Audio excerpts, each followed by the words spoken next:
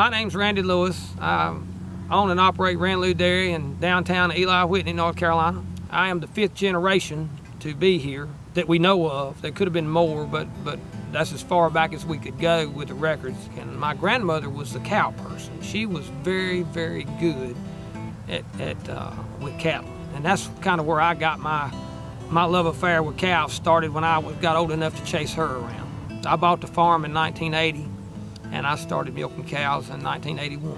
When the economics of scale in the dairy industry have made it almost impossible for small producers to survive.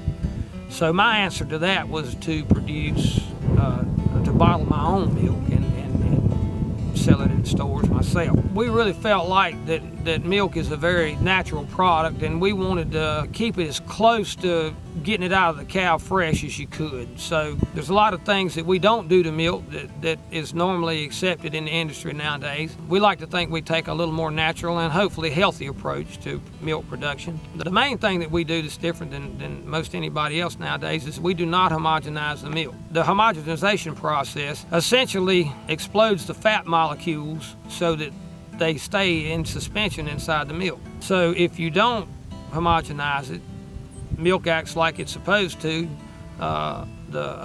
Fat's lighter than milk, so it rises off the milk, and that's what our cream top milk is. It's got a layer of cream on top of it. So we do that with all of our products. We try our best to keep everything as simple and as natural as we can with as little processing as possible.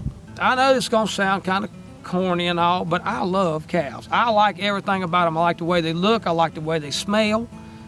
I like cows.